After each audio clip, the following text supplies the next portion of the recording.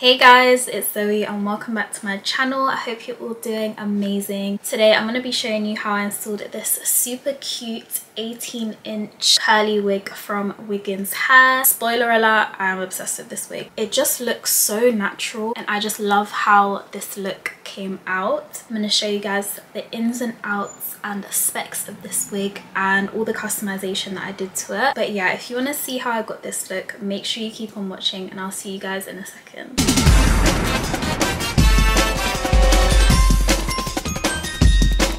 Okay, so quickly switching to voiceover Zoe.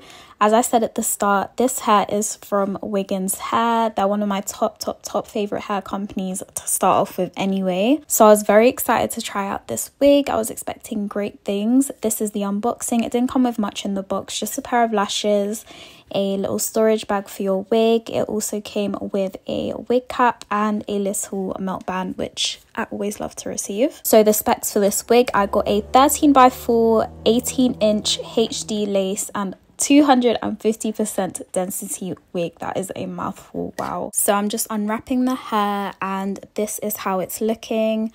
The minute I took it out of the packaging, I left this little white foam band on because I really needed you guys to see how tiny the knots on this lace was. It even looks like it's almost pre-plucked, which I'm assuming it is. So yeah, I was super happy with how this was looking. The lace being HD lace was super thin and the quality was definitely shining through, guys. Let's get into the texture of this hair. It is a deep curly, I think, a deep wave. I'll have it down in the description below, but it is one of the kinkier textures you can get. It is definitely a little bit more high maintenance because it is a little more textured, but I just love it because it looks so natural, especially on me, which is why I decided to go for this texture. Here is another look at how thin the lace is, guys. I just put it on the back of my hand so you can really conceptualize how thin it is. Like, I can't put it into words. Wiggins always do a really good job with their lace. Here I'm just brushing through the curls because I wanted to see how easily my fingers run through the hair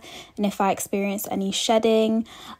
Just a side note, as I always say, curly hair sheds a lot more than normal straight hair, especially if it is of a higher density. So here's just me showing how much hair fell out whilst I was combing through it.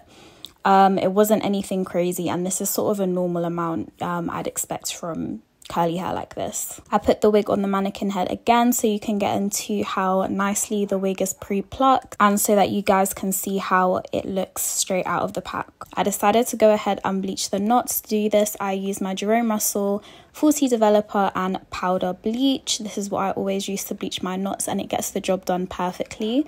I just put a sachet of the powder and a third of the bottle of the developer and mixed it till it was about a toothpaste consistency. I then spread it on with my plastic knife onto the lace and let this sit for about 35 minutes, I believe. The knots processed very quickly and very evenly, which I was very happy about. You do just want to make sure you keep an eye on your knots, especially if it's warm where you are at the moment. I washed and conditioned the hair like I normally would, and this is how the texture looked once I let it air dry. And here is a little close-up of the knots as well. Moving on to the next part, which is plucking the wig. I went ahead and secured the wig on my mannequin head, as you can see I'm doing here. Here again, you can see how nicely the knots bleached. There are no black knots anymore, and it even looks like I've already plucked this, guys. I promise you I did not touch this wig apart from the bleach. It looks so nicely plucked and it processed so beautifully. There is no exaggeration when I say it took me 5 minutes to pluck this wig, guys. This is still unplucked, let me just add. All I've done is slick the hair back with some water and that is it. Here is me starting to pluck the wig a little bit, but I was so scared that I was going to overpluck this wig. I barely touched the hairline, and this is just every hair person's dream, like not having to pluck the lace or the hairline as much as you normally would. So yeah, that is literally all I did, guys. Then I grabbed my wax stick and my medium hold hairspray and just applied this to the front of the hairline and used my hot comb to just slick everything back as flat as possible. I always do this before I install the wigs just because it allows me to apply everything a lot more seamlessly. It gets rid of any flyaways and it also allows me to see my work once I finish plucking and bleaching everything. This is the final result after doing what I needed to do. As you can see, it definitely looks a lot more plucked than it did at the start, but the difference isn't as drastic as it normally would be with other wigs. So I'm super happy with how this hair took onto the prep. Here is another look at how the hair texture looks when it's air dried. But yeah guys, I'm gonna hand you over to in person Zoe so we can focus on the install. Okay guys, so now that I've done all the prep for this wig, it's time to install this beauty. I'm like so excited to see how this is gonna look because I've never had short curly hair. Like, I know it's still 18-inch, but like obviously because it's curly it's gonna be mad short. So as always, I take these little back clips here and attach them together to make the wig nice and snug. And I'm now gonna go ahead and tint my lace. To tint my lace, I'm using my Born This Way foundation in the shade Spice Rum and a dense kabuki brush, and I'm just gonna tint my lace with it. Once the lace is tinted, it should look something like this. As you can see, there's a nice blend. It matches my skin and my forehead now. One sec guys, my dog needs to leave my room.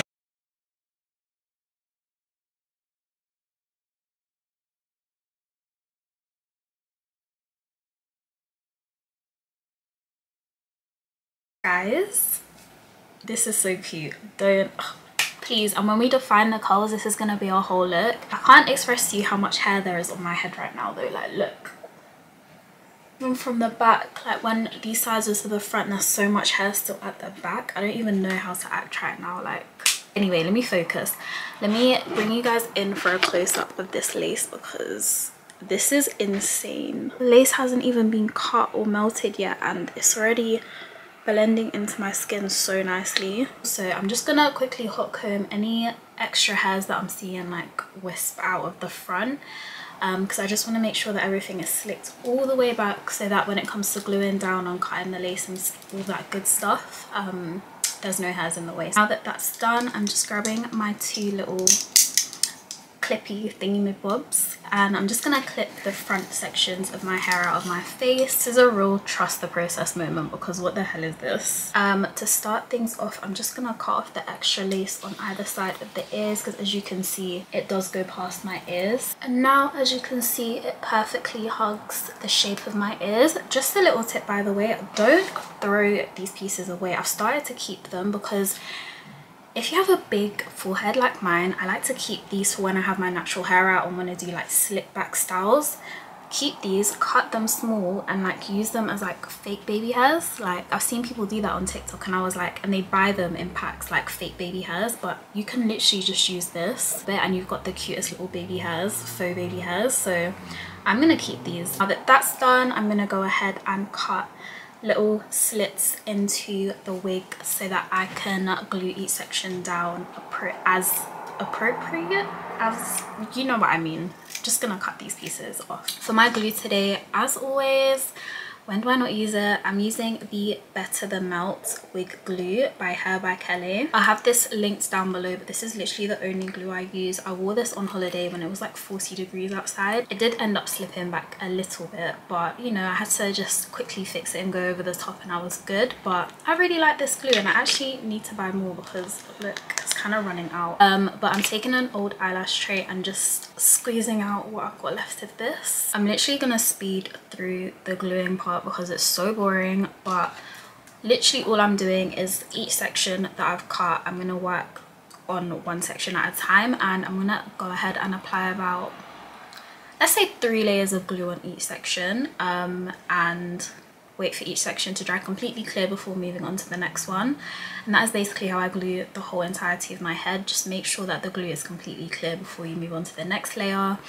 Just pausing real quick, because the sides of my head tend to lift really quickly, I'm grabbing my Got To Be glued hairspray and I'm literally just spraying the tiny weeniest amount just wherever tends to lift the fastest, because bro, I cannot be dealing with lifting lace, not today. Apply this very carefully because it tends to go white, so if you have like the ebon lace spray, use that, that's way better.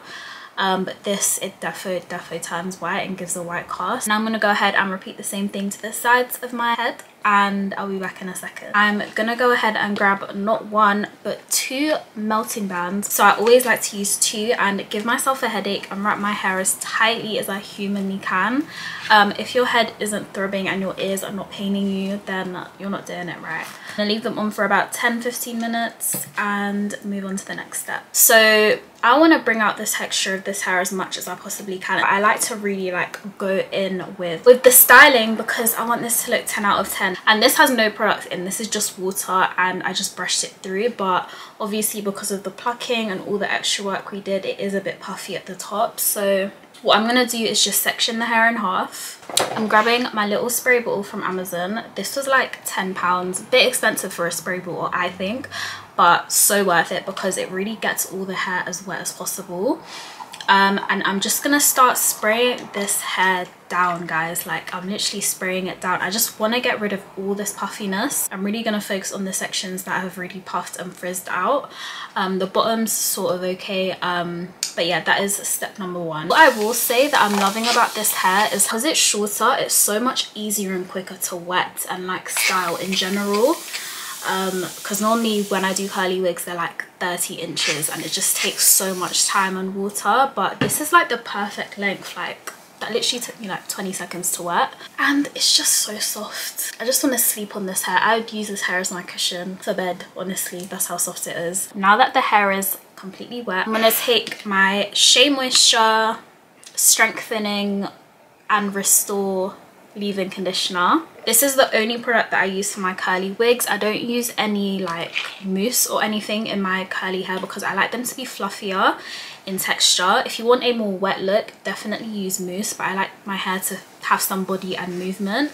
So I use this maybe with a little bit of hair gel just to run through my hair. And when I'm doing this, I'm using a very, very generous amount, guys. I really want to saturate this hair and get it as hydrated and moisturized as I possibly can. Once I've got that saturated in the hair, I'm grabbing my hairbrush and I'm just gonna start brushing through this hair, making sure each and every strand is coated in that leave-in conditioner. This is what's gonna create that bounce in the curl and really form everything together. As you can see, it's already, do you see that it's springing all together and like clumping together, which is exactly the look I want. But yeah, I'm just gonna repeat the same thing to this side, really brushing all that product through, raking it through, and scrunch it together if you want as well. Once I finished this part of my hair, I'm now gonna grab a hair oil, OGX coconut oil hair oil, and I can't even open it, but I'm just gonna open this and really saturate the hair.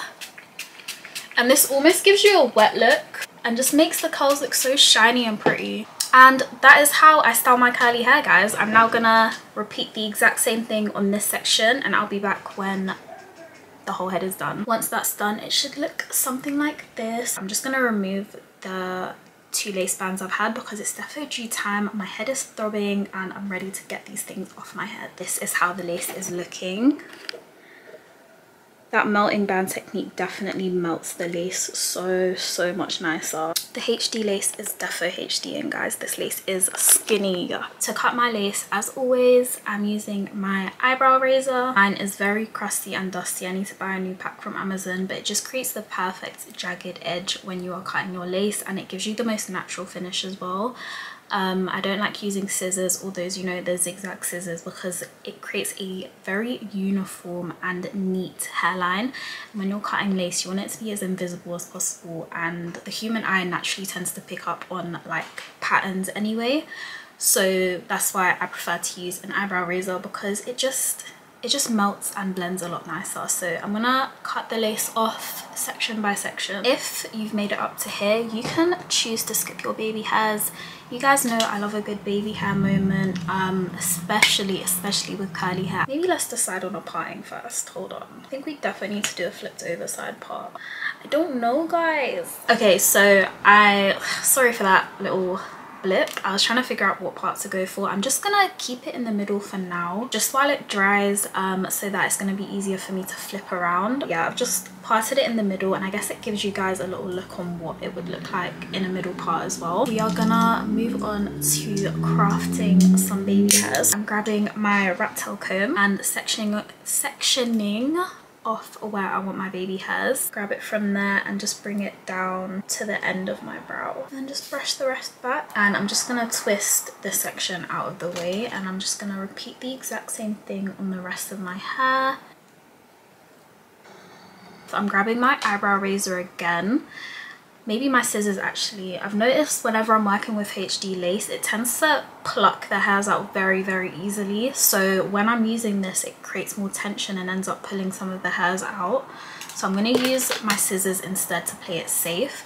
But when I'm using my scissors, I'm going to really create a jagged cut. I don't want it to look too sharp and too perfect. It's almost as if you're cutting layers basically. So I'm just going to start with the sideburn, and as you can see, I'm just very roughly chopping that bit off. Once I've got that cut, I'm grabbing my preheated mini hair straighteners, and I'm just gonna curl each baby hair towards my face, so inwards. Just make sure you don't burn your face, guys, because I've had a lot of accidents with these hair straighteners and my hot comb. But yeah, just be careful and curl inwards towards your face. As you can see, it creates the cutest little baby curl. I'm now going to do the exact same things to these front pieces here, creating a very jagged edge, very rough looking baby hair, if that makes sense, rough looking cut. Shorter at the start and longer towards the ends, curling inwards with my baby hair straighteners. And yeah, I'm grabbing a medium hold hairspray. I use this one from Wella. I don't actually know what it is. I just got sent it a very, very long time ago, and it's just been lasting a long time. Just any medium hold hairspray. Don't use the Got2b hairspray because it's going to make your baby hairs very crunchy. So I use this, spray it on my edge brush, and just start swooping the baby hairs in place. You can do your baby hairs however you like them. I just sort of play around until I'm happy with the shape they're in and the style they're in, and I literally just move it around and like do whatever. But yeah, okay, so I forgot to film it, but I finished my baby hairs, and I've quickly gone ahead and tied them down again, just because they were like trying to escape and fly away. I don't know what they were trying to do, but yeah, I'm gonna leave this on for like 3 minutes or so, not a long time. I just want to like press everything down as flat as possible. I'm just gonna flatten this parting a little bit using my wax stick that you guys saw earlier, just so it's a little bit more sleek. Okay, and now I'm going to take off my lace band. Wow. Guys, let me give you a little close-up on what the lace looks like, because I can't deal with this. Like, are you guys seeing this? Let the hair dry a little bit longer, and I am so in love with how it's looking right now. It's gonna dry even more and become even more voluminous, which is the beauty about this hair. Like, and I just love how bouncy and fluffy the curls are. Like, are you seeing this movement, guys? Stiff wear. But yeah, I definitely don't know how to act. I'm literally going out on Saturday, and I think I'm gonna wear this hair, guys, and like style it in a really cute way. Like, I just love it. I love it. I love it. And especially in the middle part. I'm usually not a middle part girl when it comes to my curly wigs, but this is like, it just makes sense. Like, this is making sense to me right now. I just love a fresh install, guys. Like, it's HDing like it's nobody's business. Like, I'm about to sit here and make some super cute TikToks and take some pictures of myself with this hair, because I don't know how to act, guys. I'm gonna insert some videos here at the end with the hair and a side part as well, so you can see what it looks like. Say I'd give this wig a 8.5 to 9 out of 10. Incredibly soft, incredibly silky, voluminous, lots of body. The texture is beautiful, and it's true to the website. The lace is very, very thin. It had tiny knots. It bleached beautifully. I think my only complaint about this wig is probably just the fact that it shed a little more than I'm used to with curly wigs, but I do think that is because of how dense and how much hair is on this wig. So I'm giving it a 9. I'm gonna see how it wears in the next few days, but honestly, I'm just so in love with this wig, guys. Like, I'm gonna start telling people this is my real hair. Like, and that is the final look. This is the hair in a side parting, and I think this is my favorite style. I just feel like I just love a side part. I feel like they look so effortless, but I'm obsessed with this hair. If you're interested in buying this wig, I've got all the links and information down in the description box, so make sure you check that out. I hope you enjoyed and loved this video. Make sure you give me a like, comment, subscribe. But yeah, I'll see you guys in my next video. Bye.